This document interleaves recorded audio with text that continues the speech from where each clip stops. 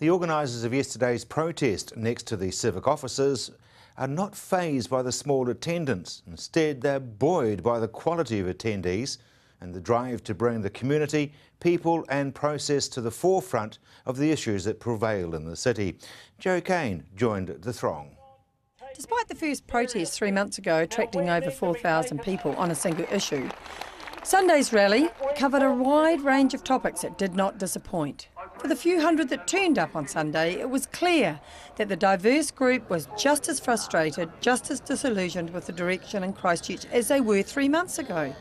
The organisers, however, are not disappointed with the turnout. There was a high calibre of people here today from all walks of life and all ages, and as long as that's happening, I'm happy. Were you disappointed that there were no members of the council? There were a few spattering of community board, but no councillors turned up? Extremely disappointed. In fact, I mentioned it in my earlier speech. Where was the B team that supported us so much in February? Nowhere to be seen now. I think that's mainly due to Kerry Marshall, the Crown Observer. He's definitely silenced the team. Reassessed this whole situation, and we're actually very, very happy with the way it went today. The crowd was certainly down a bit to what we would have liked, but I think it would be fair to say that the range of speakers and the quality of the speeches was exceptional, and it's given people a lot of food for thought, but there's certainly a momentum out there to sort of see change get underway. We're very much on the same page. Most people are on the same page who are considering these issues, that what needs to happen, it's more about process and timing where these things have got to be worked out. There was some disquiet about the lack of turnout from our elected representatives. However, the crowd soon showed its displeasure when the acting mayor, Ngāri Button, was spotted from the top floor. Cantabrians Unite Peter Lynch certainly warmed the crowd up with his synopsis that covered the reinsurance issues, the gagged councillors and a 100-day plan for people. And of course we did have some friends in there for a while. We had the B team, Tim Carter, Yanni Johansson, Glenn Livingstone, etc. But of course they have all been silenced by central government.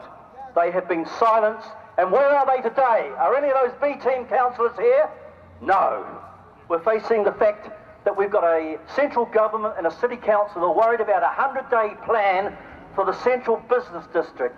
A 100-day plan for a concrete jungle where there's thousands of you who should be dealt with first. We need a 100-day plan for the red zoners in Brooklands, South Shore, everywhere, off the hills.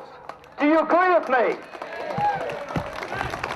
And we need a plan for all the elderly, the poor old elderly folks who really need to be seen to now and helped into new homes. Instead of Sarah telling an elderly couple in their 75th year, go out and get a mortgage. People must come first. But there were a range of speakers who brought specific issues to the forefront, from Brooklands Red Zone to the Christchurch Rates Relief Group.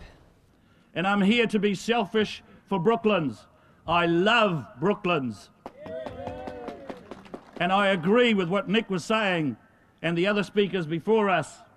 We need to get the control back into the communities. We need a leader, and we need leaders in our council, not people that cow down to government policy. The mark of a great city, a great country, is how it looks after its disadvantaged. This council imposes extra burden on these people so that it can spend plenty of money on convention centres and the likes, while many people live in third world conditions in today's New Zealand.